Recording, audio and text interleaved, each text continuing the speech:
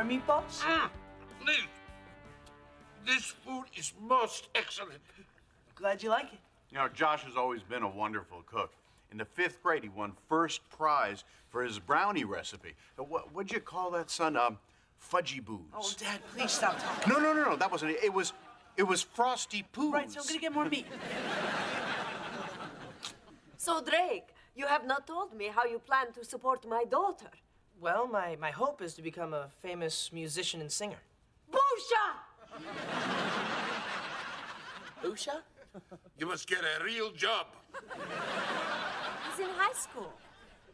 Yeah, my grades are very important to me. Yeah.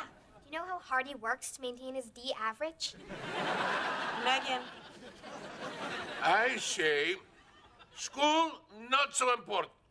I not go to school, yet I become billionaire by age 29.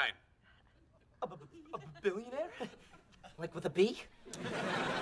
Yeah. Why didn't you tell me your family had $1 billion? That's worth mentioning.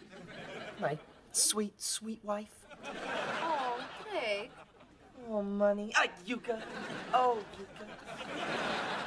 Josh, this meat is magnificent. We don't have beef like this in our homeland. Oh, that's not beef. Oh?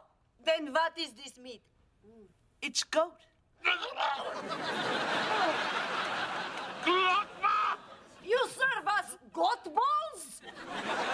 Josh, how could you do this? Well, it was Drake's idea. In fact, he cooked this entire meal. But be quiet, Josh. They have $1 billion. Drake, you know that goat is sacred in my country. Yes, I know. I would never serve goat to my wonderful Udonian family with so much money.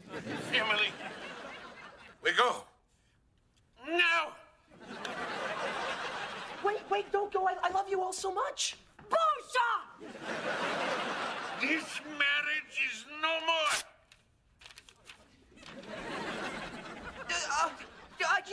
Yuka, wait! Don't go. What about the love we share? I'm sorry about the Glockma. Oh, wait. Can't I just have a few $1 million, please?